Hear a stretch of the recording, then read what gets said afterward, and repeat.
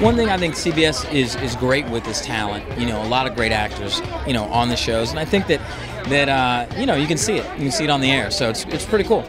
We have a new detective in our team, and that gives us all kinds of potential for new storylines too.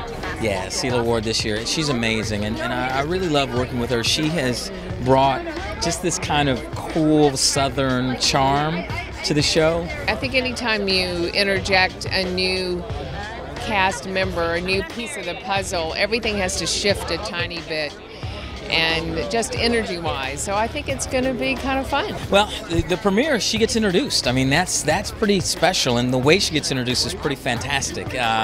She gets thrown right into it. You know, it's not, hi, how you doing, where you from, what's going on. It's, whoa, somebody's dead, you know, and so it's pretty cool. There's a kind of suspense leading up to this night, you know what I mean? You're wondering when it's going to start.